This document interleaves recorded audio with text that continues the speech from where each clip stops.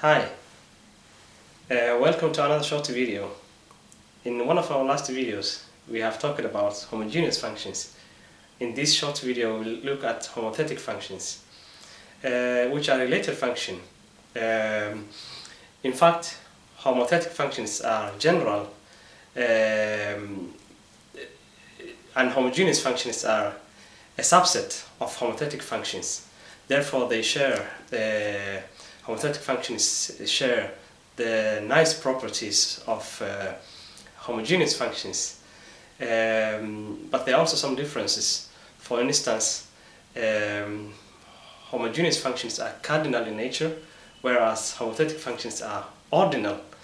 So in short, homothetic functions are ordinal analog of homogeneous functions, and homogeneous functions are subset of homothetic functions. Maybe confused? Okay, we will find out the difference quickly. Now, a formal definition of homothetic function.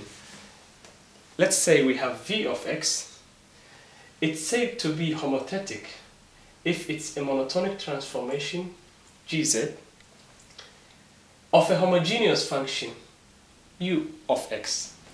So if we have a homogeneous function which is u of x such that this function is monotonically transformed by another function, then the function we get is known as homothetic function. Let's take an example.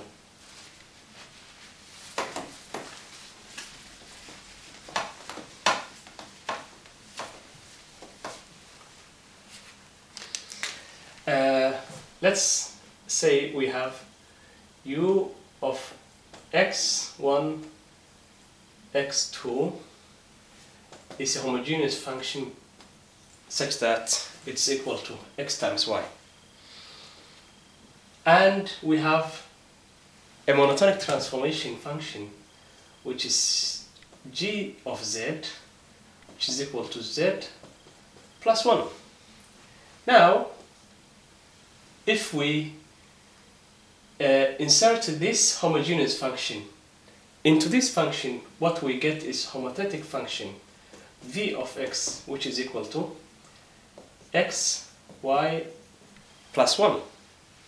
Notice here, while here we started with a homogeneous function, after transforming it monotonically, we have a non-homogeneous function. And the new name for this new function is homothetic. Now, I will try to mention quickly what monotonic transformation is, as well as cardinal versus ordinal, and also I will give some examples. Examples from Cobb Douglas, the well-known function in economics. But why do we need homothetic functions? First of all, in production function, where we still use homothetic functions, we can say homothetic functions are far more useful in utility or consumer theory than in production economics, because it's ordinal in nature. And why are economists interested in such functions? Simply because one of the main activities of economists is to recover, for example, in the case of utility theory, it's to recover the preferences of consumers. And normally, one is faced with limited data, and from this data you have some evidence, some observations, and you know some of the indifference curves of the consumer. Let's say there are two goods, x1 and x2, and you know from the data this indifference curve, which is indifference curve 1. But there are many goods and many preferences the consumer might have. And it will be, with this limited data, difficult to know all indifference curves, all preferences of the particular consumer. Therefore, as usual, economists make some restrictions, some assumptions, and one of those assumptions is homothetic, which means if the preferences are homothetic, then knowing, but from the limited data, knowing one of the indifference curves is enough to know all the remaining indifference curves. Because if we have a ray that passes through the origin and passes all these indifference curves, the intersection point of this ray and each indifference curve, this tangent point, which is known as marginal rate of substitution, is constant. So another way to define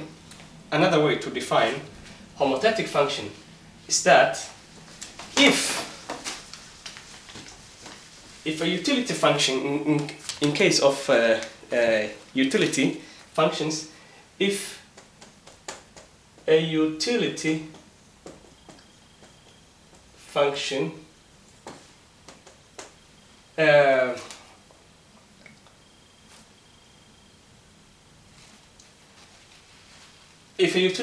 has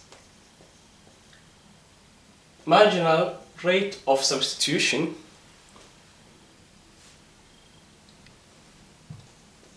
of homogeneous. Okay, let me put it another way.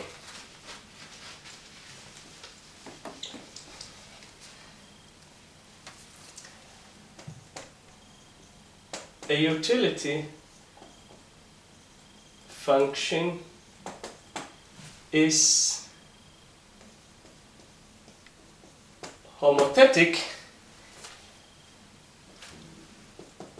if the marginal rate of substitution is homogeneous of degree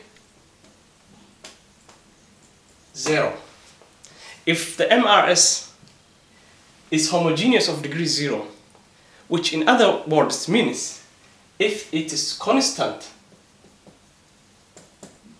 then we conclude that function is a homothetic function. So this is just the inverse of what we started with, which was a monotonically transformed homogeneous function is a homothetic function.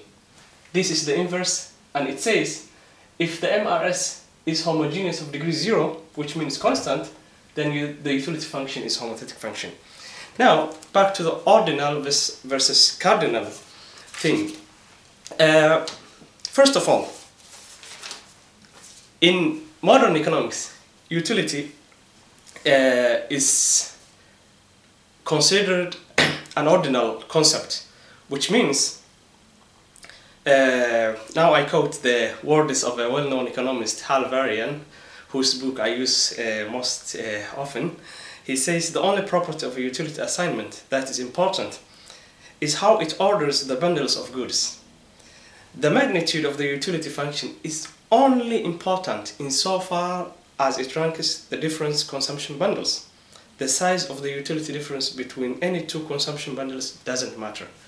So, for example, if a consumer says, I prefer this bundle of commodities to that bundle of commodities, it is the ranking that matters. I prefer this to that, not how much. And how much is measured by a concept known as marginal utility. But marginal utility, it's not that much important in itself. It's very important because in calculating marginal rate of substitution.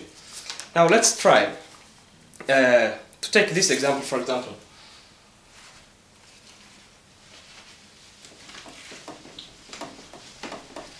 we know that marginal rate of substitution is equal to the negative of marginal utility 1, marginal utility 2.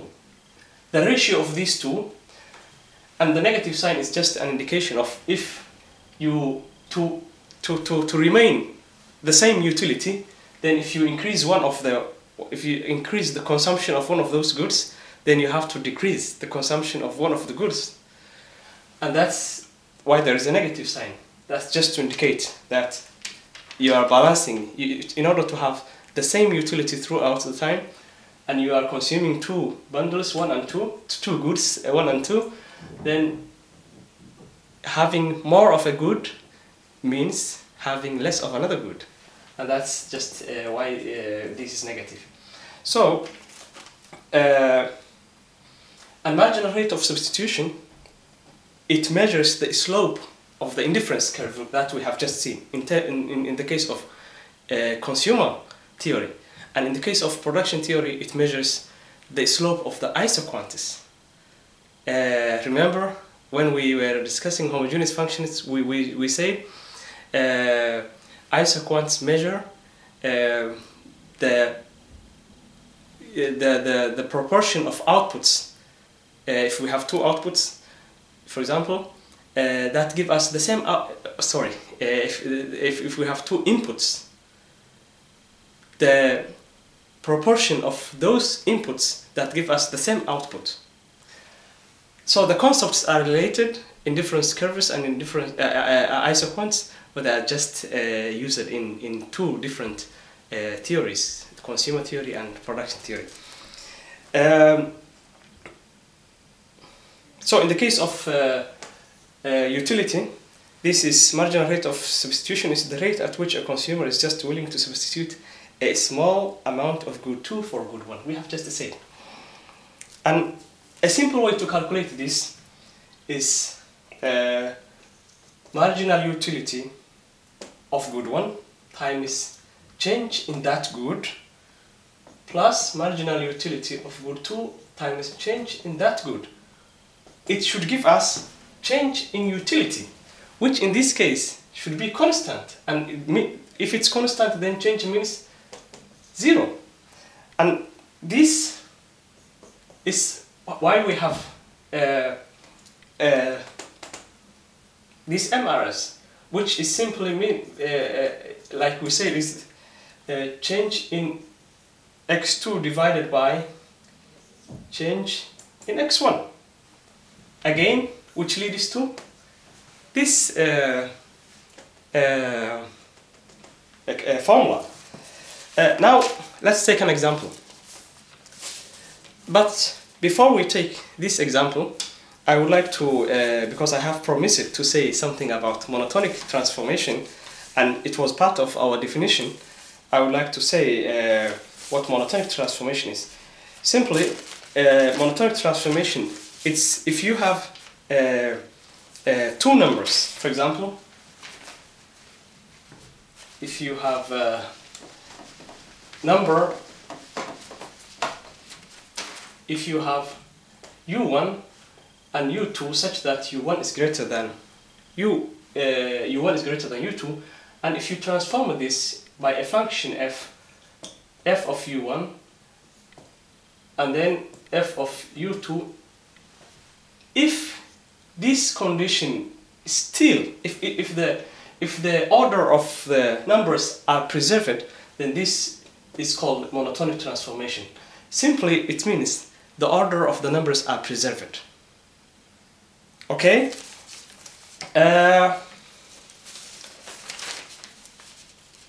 If we take two graphs, for example, a graph V, U, here we have this line, V is equal to f of u. Another graph, the same, U and V, but this time it's up and down. This is called monotonic transformation. It's always increasing, more is better. While here it's sometimes more, sometimes less. And you see here if we take, for example, the rate of change, again the same numbers. If we have change in f, the function, and change in the numbers, this should always have the same sign. It should always be increasing or decreasing, and this can be proven by f of this is equal to f of u2 minus f of u1. This is the rate of change of the numbers and the function that transformed the numbers, and then u2 minus u1. See here, always these two will have the same sign. That's why it's called monotonic transformation. Now let's go back to marginal rate of substitution and take quickly one example. Why marginal rate of substitution is of homogeneous of degree 0, why it's always constant. And what matters is not the utility representation, but the ratio of the two goods.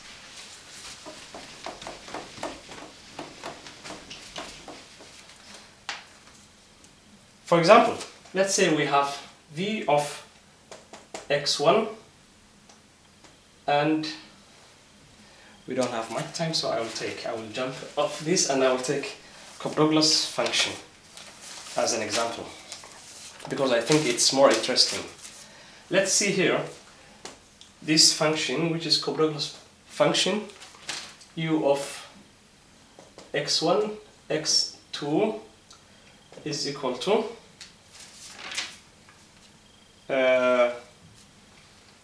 xc, x1c, x2d. Now, marginal rate of substitution, as we derive it, but now in calculus terms, it simply is minus the two marginal utilities, which are partial derivatives, divided by one another. It was marginal utility 1 divided by marginal utility 2. So now we have d of u, this function, x1, x2, with respect to d of x1. First we take x1, then we divide this by d of, again the same, x1, x2, but now we take, because we are taking the marginal utility of x2 now, we take x2. Now see, if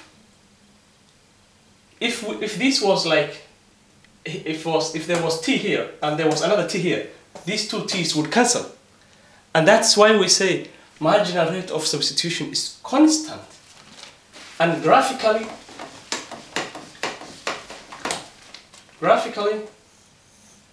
if we have all these indifference curves and we have a ray which passes through the origin, the slope here is just the same, because the t's have just cancelled out. And that's why we say Cobb Douglas production function or utility function is homothetic function. Isn't that wonderful? Because remember, it's not this, you know, calculations or the you know, all these numbers that is important. What's important is what these numbers do for us. Back to the economics problem, economists make assumptions, and if you have this assumption and if it can be supported, then knowing the shape of this is the same as knowing the shape of all of them. Thank you. I hope this was useful. Bye for now.